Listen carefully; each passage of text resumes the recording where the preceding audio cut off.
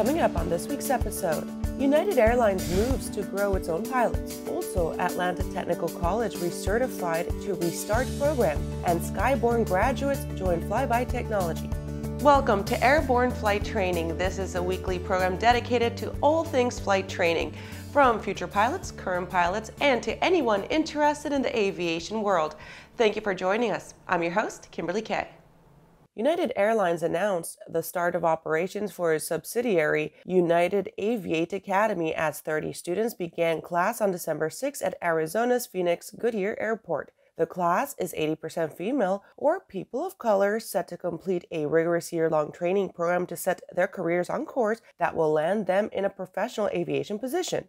According to United, more than 7,500 applications from aspiring pilots around the country in less than 6 months, with nearly 75% of those applicants being women or people of color. Once students complete their course, they will join the Aviate pilot ecosystem at partner universities, professional flight training companies, or United Express carriers as they build their qualifications to become airline pilots for United Airlines proper. After the initial class, the Academy plans on accepting anywhere from 25 to 50 fresh students each month and expects to train at least 500 annually, with a goal for at least half of those being women or people of color, in a plan echoing the company's greater hiring of at least 10,000 pilots by 2030.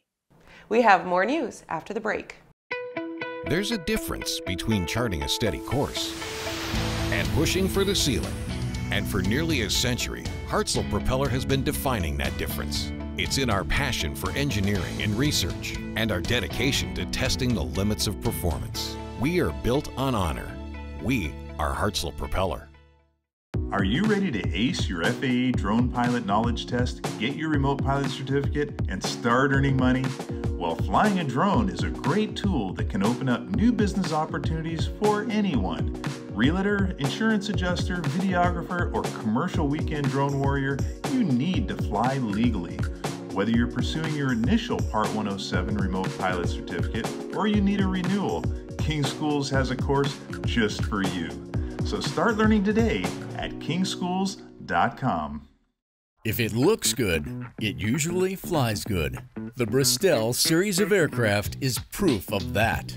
Furthering their legacy of safety and efficiency, Bristol is proud to feature the Rotax 915 IS Turbo in the current lineup of aircraft. The 915 IS Turbo power plant offers more power than ever before in a light sport aircraft. Learn more about Bristol at www.sportflyingusa.com. Welcome back. With so much news coming out of the flight training industry, we're going to be summarizing some shorter stories in this brief segment we call Around the Patch. The National Aeronautics Space Administration released the list of its newest class of astronaut candidates, naming 10 of the newest generation to a pilot corps that hasn't seen new blood in more than 4 years. Their training is set to begin in January of 2022 and last for 2 years as they move through the 5 primary astronaut categories. By the end of their course, they'll have learned how to maintain, operate, and repair a number of the International Space Station systems in orbit, as well as vitally necessary skills for orbital survival.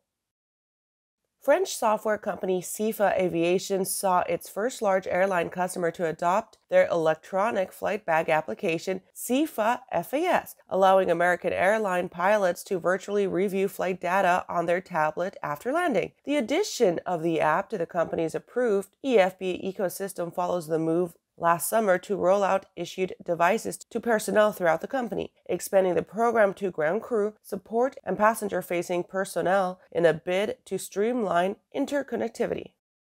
Charter operator GrandView Aviation launched an improved compensation and benefits package for its flight crew ahead of a hiring blitz, boosting salaries and offering an appropriate hiring bonus. The company has seen impressive growth, becoming one of the world's largest Phenom 300 operators in the world, becoming the second most active lightjet charter operator in the U.S. The outfit should be an attractive position for those pilots who seek the Phenom 300. With each of its fleet racking up an impressive 1,300 hours each month.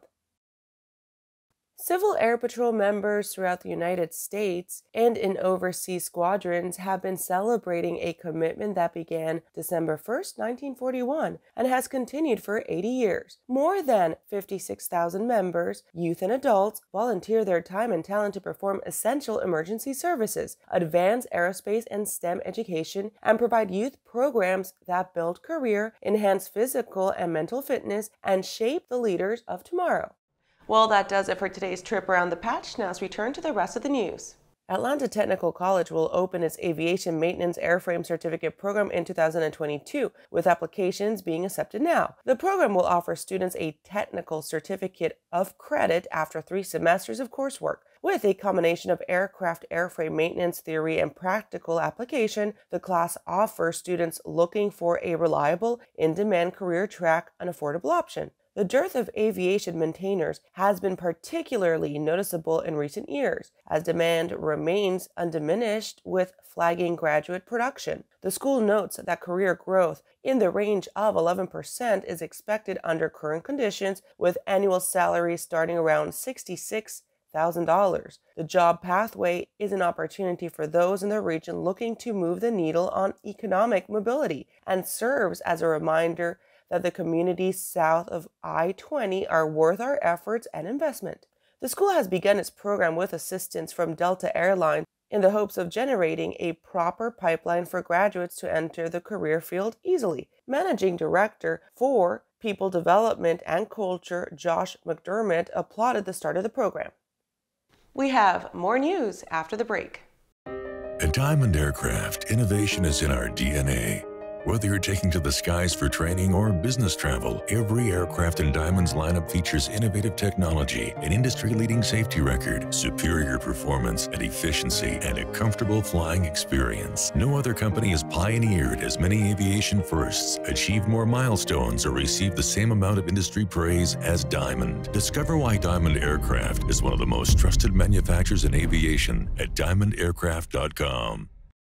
Aviation Safety Resources is disrupting the market for aircraft emergency parachute recovery systems. ASR systems are smaller, lighter weight, and offer longer repack cycles than similar products available in the current market. ASR has a recovery system available for every type of aircraft: sport, experimental, light sport, general aviation, urban air mobility, vertical takeoff and landing, electric propulsion, and unmanned aerial systems. Find the right product for your aircraft at aviationsafetyresources.com. Pilot Communications USA is proud to introduce our latest headsets, the Carbon A1 Active Noise Reduction and the Carbon P1 Passive Headset. Carbon fiber makes our headsets 30% lighter than others, which significantly reduces pilot fatigue. Our BlueLink hand control unit allows you to connect 2 devices at the same time, and the record out capability can send audio to an onboard camera or digital recorder. Get the headset that's so light you may forget you're wearing one at pilot-usa.com. Welcome back. This is our last top story of the show.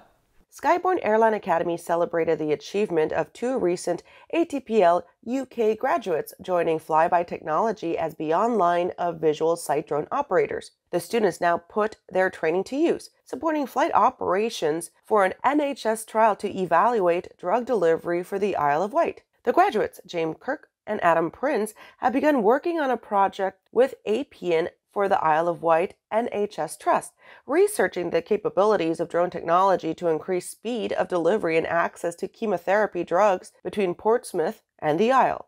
If promising, the route could save a good deal of time and medication wastage, especially important for intensely expensive temperamental chemo drugs. Kirk describes his new job as helpful for an aviation career, saying that, although being a drone pilot and airline pilot seem vastly different, the training I received at Skyborne has been extremely beneficial to me. In our MCC course, we learned to operate a multi-crew cockpit, which at Flyby has helped me to prepare for the pilot monitoring role and develop effective communication within the team. The work we're doing is really interesting and rewarding. I'm glad to be a part of this team making impressive steps in automation for the medical industry.